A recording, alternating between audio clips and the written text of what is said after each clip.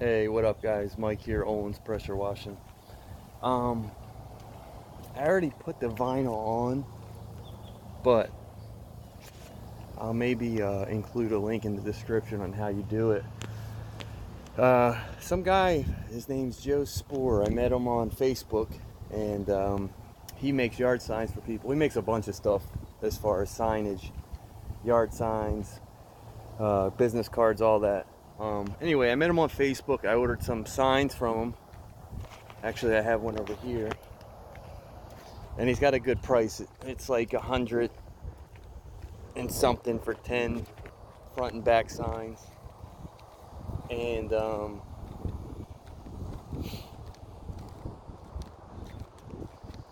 know, they're a little small, but they, you know, does the trick. Anyway, so he's a pretty cool guy when you meet him. Well, I never met him, but when I talked to him online, he's a pretty decent dude, and he'll chat with you. So I asked him, you know, do you do vinyl wraps? And he's like, yeah, I can make vinyl, you know. And he seemed a little hesitant on doing it, but anyway, so he made a design for me, and I wrapped my trailer.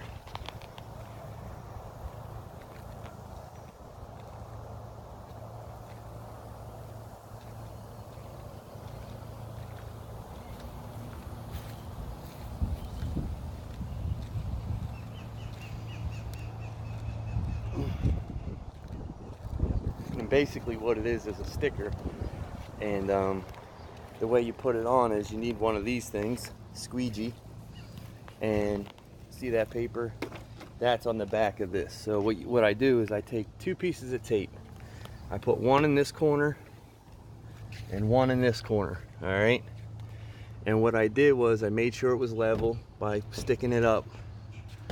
And you know, I didn't do the best job, but it is doable. Some bubbles.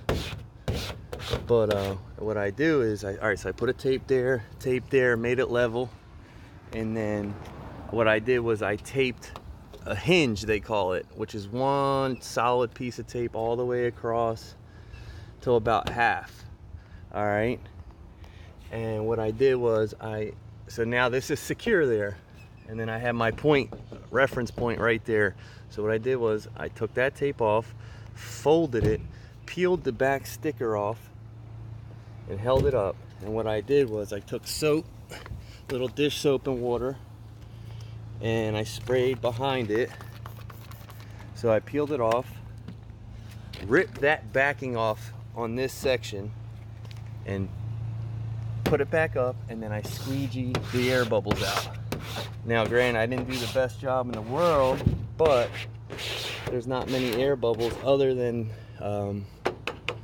my hardware, my bolts and stuff, which later on I'm going to take a heat gun to it and kind of just mold it, you know, and I'll even pop a little hole for air to get out if I need to. But yeah, that's it. I mean, it's, you know, this isn't going to be my trailer forever. This is my first startup.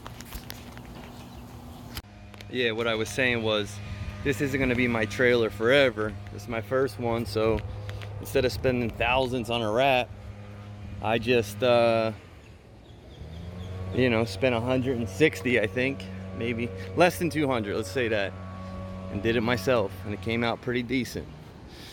But the key is when, you know, when I said you tape the hinge, so you got this spot stuck up there. Now the back's still on there, so it's not stuck to the surface. You just got to tape you tape each corner, so you have it where you want it. You place it, step back, make sure it looks good, hinge half of the top, so that's solid, not good. So put tape right here to half, so that's not going nowhere. Take this corner off, fold it back, peel the backing off. All right, and then you take your squirt bottle of soap and dish soap and just drench the back down really good, and then even spray the back of the sticker a little bit. And when you put it back up, you take the squeegee and you slide everything out. When it's wet, it kind of just makes it a lot easier to move around. But yeah, so his name's Joe Spoor. Look him up on Facebook, he'll hook you up. Vinyl signs for your trailer. All right, tell him I sent you.